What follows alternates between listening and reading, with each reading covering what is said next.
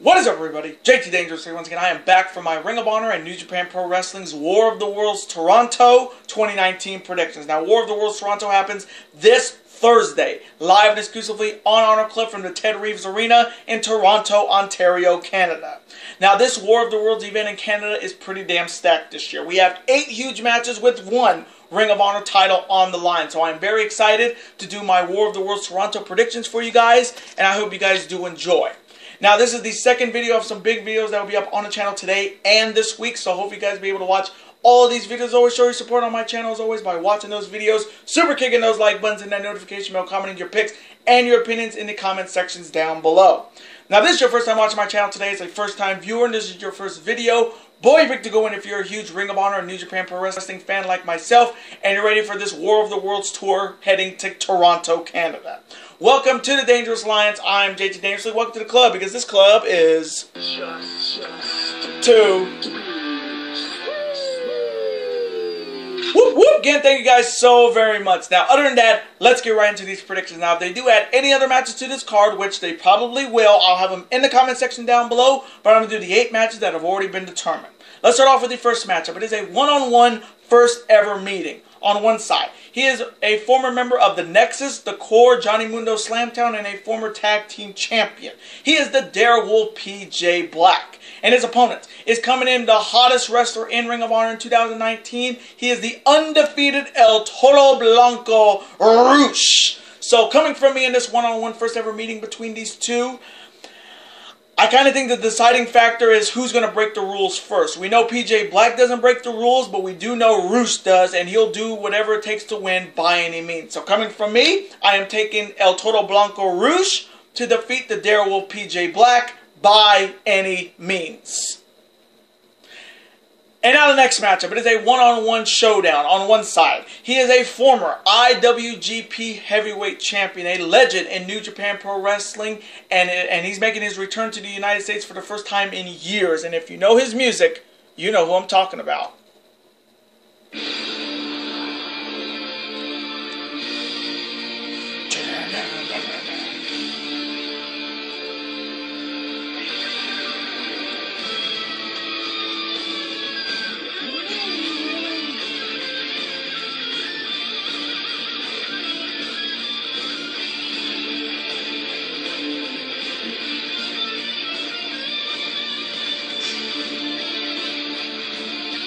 He is Blue Justice, Yuji Nagata, and his opponent is the former 2-time Ring of Honor World Television Champion, and if you know his music, he's one of my favorite heels in Ring of Honor. You know who I'm talking about.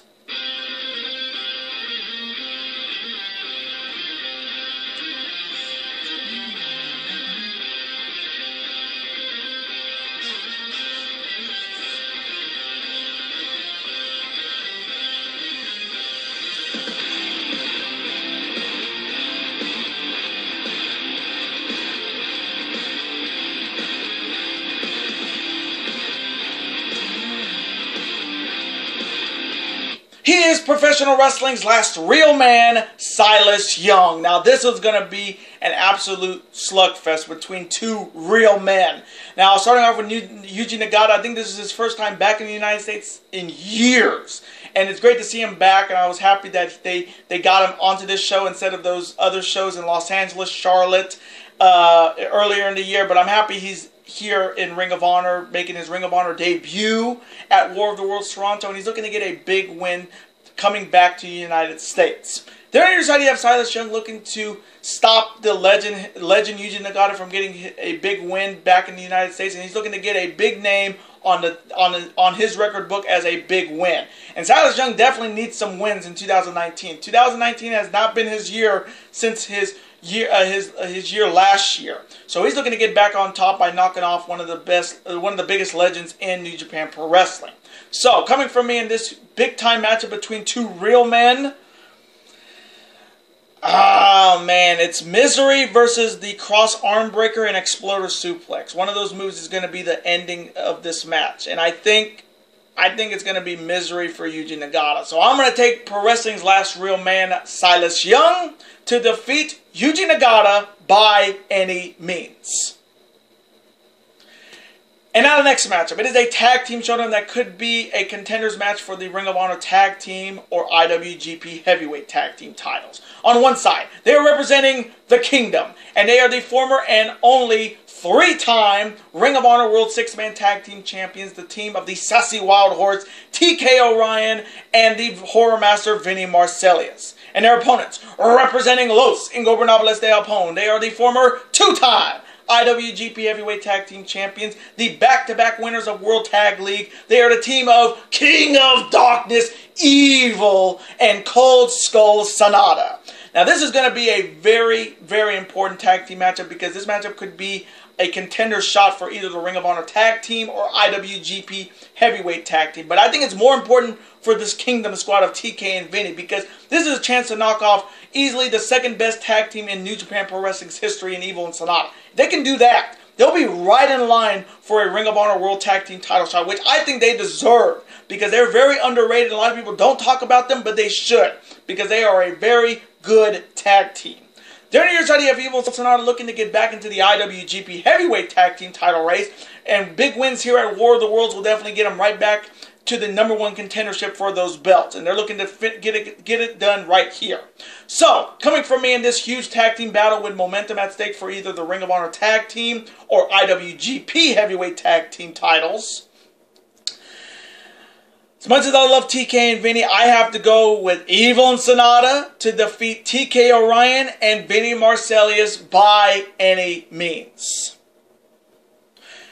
And now the next matchup. It is a 6-man tag team battle. On one side, they are representing the New Japan Pro Wrestling LA Dojo, the Young Lions 6-man squad of Alex Hoagland, Carl Fredericks, and Clark Connors. And their opponents are representing the Cutthroat era of Bullet Club. And it's definitely going to be a family affair. On one side, you have the big man of Bullet Club, other than Bad Luck Fale. He is Hikuleo. And you have the reigning 5-time IWGP Heavyweight Tag Team Champions. And as of right now, the Ring of Honor Tag Team Champions. The best damn tag team in New Japan Pro Wrestling right now. And if you know their music, you know who I'm talking about.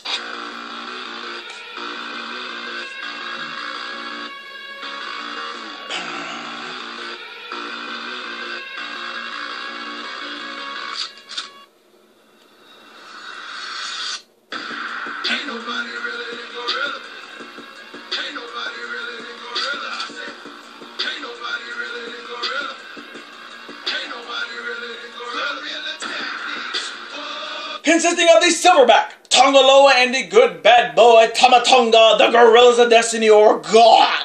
So, coming from me in this 6-man tag team battle between the Young Lions and Bullet Club, I think you already know I'm going with the family of Hikuleo and the Gorillas of Destiny to defeat the Young Lions squad of Alex Hoagland, Carl Fredericks, and Clark Connors by any means. And now the next matchup. It is a very important 4-corner survival match on one side. First, he is representing Villain Enterprises, and he is 1/3 of the Ring of Honor 6-man tag team champions. He is the big man Brody King. Next, you have Ring of Honor's resident heavy hitter. He is Shane Taylor. Next, he is representing Chaos, and he is a former 4-time never openweight champion, and if you know his music, you know who I'm talking about.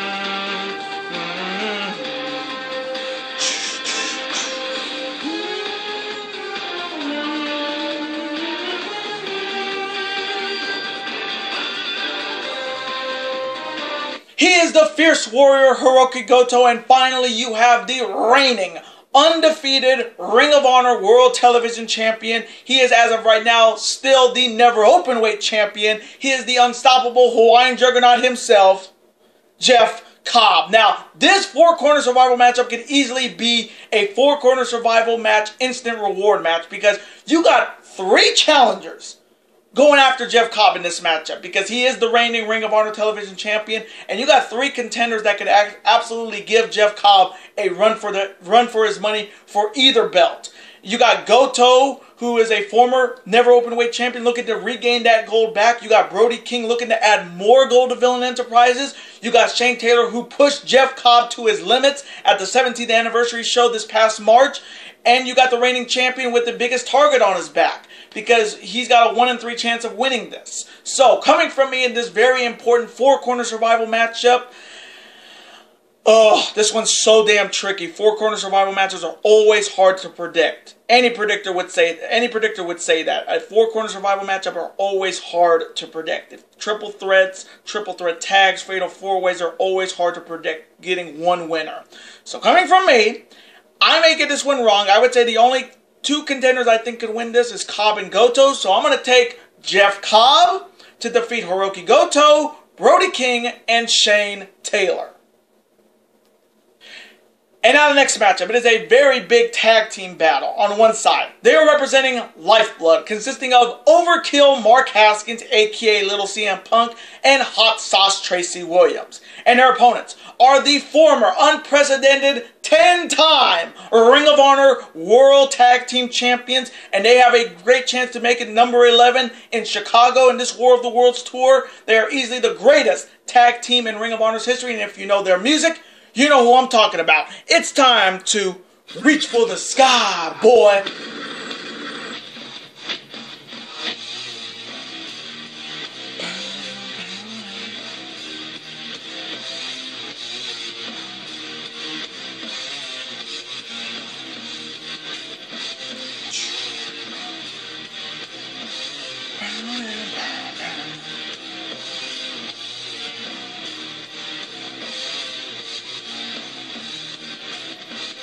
They are Mark J. the Briscoes. Now, this matchup is definitely important for both teams. I mean, starting off with the Lifeblood squad of Haskins and Hot Sauce, this could possibly be their biggest win of their tag team career in Ring of Honor. I mean, they had some wars with Lethal and Gresham and Masters of the Craft in that 30-minute Iron Man tag team battle, and they looked so good. They can go really against anybody, and really this matchup is big because if they win, they'll be right in line for a Ring of Honor tag team title shot. They're on your side of the Briscoes, who are coming in looking to gain some momentum for their quite possible Ring of Honor tag team title opportunity at War of the Worlds Chicago at an international TV taping, because if the Guerrillas of Destinies retain the tag team titles in Buffalo, the Guerrillas of Destiny will defend those belts in Chicago against the former champs, the Briscoes, and look to continue their long-term rivalry that started all the way back in 2016. So the Briscoes cannot look ahead. They got to look to the here and now and get a big win here, and then hope the Guerrillas of Destiny are still the Ring of Honor Tag Team Champions so they can have a chance to make it championship reign number 11. So coming from me in this huge tag team battle with momentum at stake for both teams, as much as I like the Lifeblood squad of Haskins and Hot Sauce, you already know I love the Briscoes. So I'm taking them boys, the Briscoes, to defeat Overkill Mark Haskins and Hot Sauce Tracy Williams by any means. And now the next matchup. It is a one-on-one showdown between 2 former world champions on one side. He is a former IWGP Heavyweight Champion. He is easily the most decorated tag team wrestler in New Japan Pro Wrestling's history with his partner Hiroshi Tenzan and Tenkazi. He is the Master of Bread Club, Satoshi Kojima. And his opponent is the former longest reigning 2-time Ring of Honor World Champion. He is indeed the franchise of Ring of Honor, and if you know his music, you know who I'm talking about.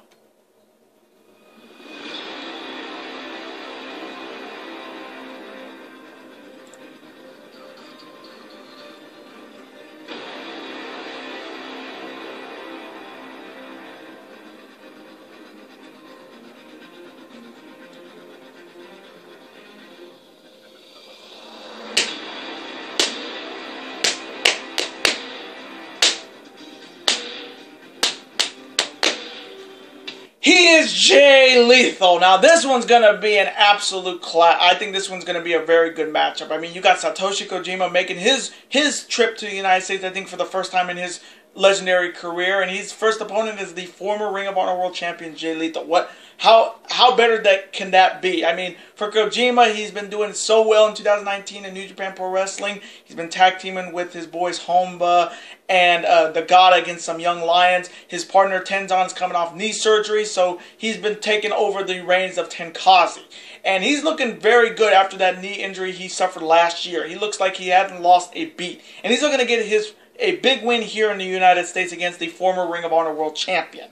Then there's the idea of Jay Lethal coming off his heartbreaking loss to the of the Ring of Honor World Championship at G1 Supercard against Matt Taven and Marty Scurll, and now this is the first time he hasn't been the world champion in a couple months. He lost the belt in April, and he lost the belt in April. He hasn't been the champion for over a month. He had a shot at the Ring of Honor tag team titles in Buffalo. We don't know if he could be coming in as the new Ring of Honor tag team champions, but Lethal's looking to get back on top. And we did hear in the press conference at G1 Supercard, Matt Taven gave Jay Lethal a shot at the Ring of Honor World title, so we may be seeing Lethal and Taven once again possibly at Best in the World in June in Baltimore. So Lethal's looking to get back on top by knocking off a former IWGP Heavyweight Champion. So, coming from in this one-on-one showdown between two former world champions. Ah, man, as much as I love Kojima, I'm going to go with the franchise Jay Lethal to defeat Satoshi Kojima. And now the main event, the one I have been waiting for. It is for the undisputed real Ring of Honor World Championship. Starting off with the challenger. He is representing Villain Enterprises. He is a former Ring of Honor Tag Team Champion. He is 2/3 of the Ring of Honor 6-man Tag Team Champions, and he is looking to become the next Ring of Honor World Champion. He is a man who is indeed not human. He is PCO, and PCO is challenging the reigning and defending and the second Grand Slam champion in Ring of Honor's history. He is the undisputed, real Ring of Honor World Champion, the leader of the kingdom, and if you know his music, you know who I'm talking about, you Melvins.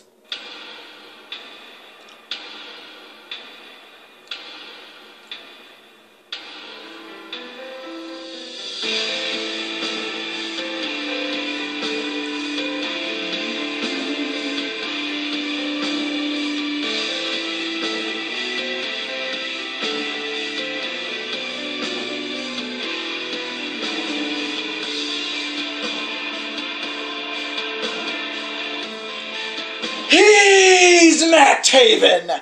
Now, this one's going to be an absolute war. We're in PCO's home country of Toronto. PCO earned this opportunity by defeating Matt Taven in that 6-man tag team street fight at Masters of the Craft for the 6-man tag team titles. And this is his first opportunity at the Ring of Honor World Championship. And this man, and let me just tell you firsthand, if you've not watched the PCO matchup, the dude is indeed not human. He's 50 years old and he's taking bumps like he's 20, and he seems to never get him down. I mean, if you watch those things on Mondays with PCO and D. Destro, what D. Destro puts PCO through to make him indestructible is insane. He even headbutted a claw machine he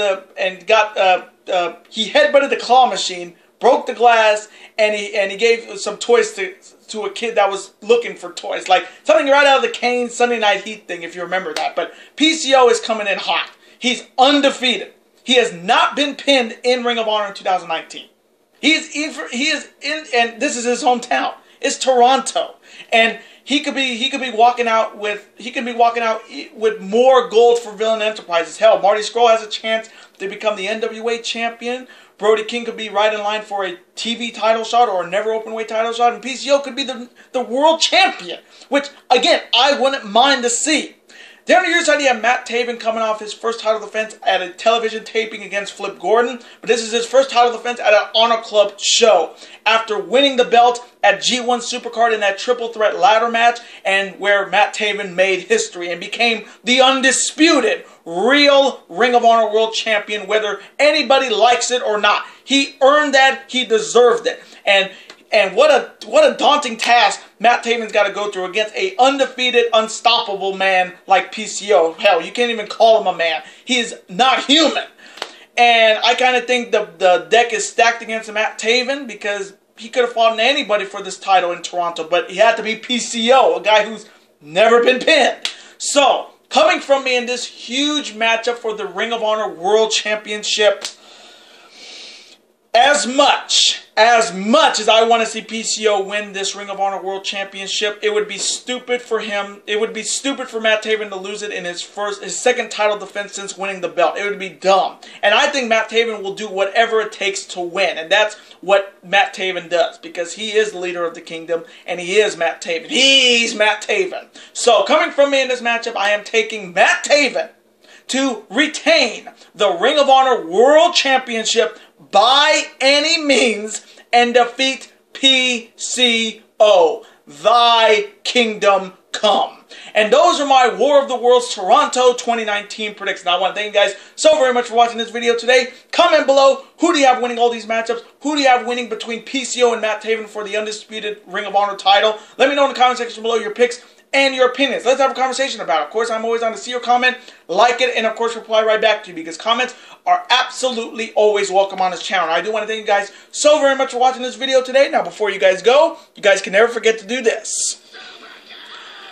That like button, comment, share with friends. Of course, super kick that like button like only you guys can. Of course, you guys can never forget to do this as well.